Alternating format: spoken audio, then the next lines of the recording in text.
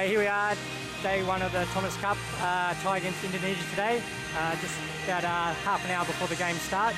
Here with Stuart Gomez playing third singles today. Taking on Hayom Rumbaka. Tell us a bit about what you expect from the match. I played him a few years ago in the Philippines. I don't think he was that prepared as an article that I read, but fortunately I got up that time. This time I'm sure he'll be a lot more prepared, and he has gotten some very good results recently, but we'll see how we go. So Stuart back playing Thomas Cup after let's say a bit of a break from badminton over the last since the Olympics. Yep. How do you feel your preparation's been? Similar to my preparation for the New Zealand Thomas Cup. I'm still trying to organise it between work. I'm not training the most, probably about a third or a quarter as much as I used to.